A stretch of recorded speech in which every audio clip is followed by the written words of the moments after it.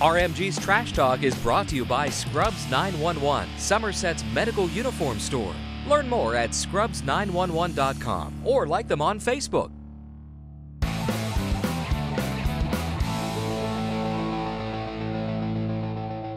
Welcome back, everyone. Right now I have Bill Zamboni of Blacklick Valley Football. And Coach, based off last year's numbers, how important is it to build a bigger and better offense than what you had last year?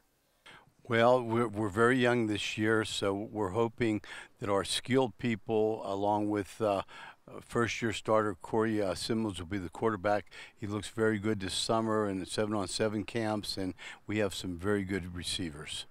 Now, last year, according to Max Reps, you guys averaged over 2 turnovers a game. So what's the plan to return the same type of pressure on defense next year?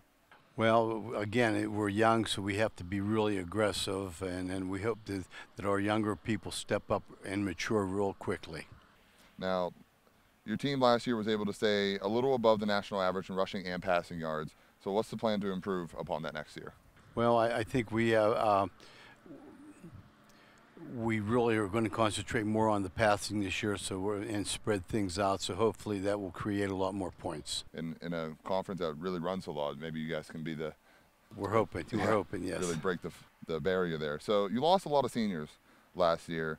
Do you think that leadership will be able to be replaced this year with the veterans on your squad? Well, I'm hoping with the younger veterans, because we actually only have 3 seniors, and all 3 of them are returning starters. So let's hope that the 3 can carry the rest of the team. Yeah. So, Coach, I'll leave you out with this. Who is a player we should keep our eyes on this year? Well, in our case, it would be Drew Warnovich. He's a split end for us, and hopefully we can get him the ball. All right, Coach. We wish you the best of luck this year, and you have a good one. Okay, thank you.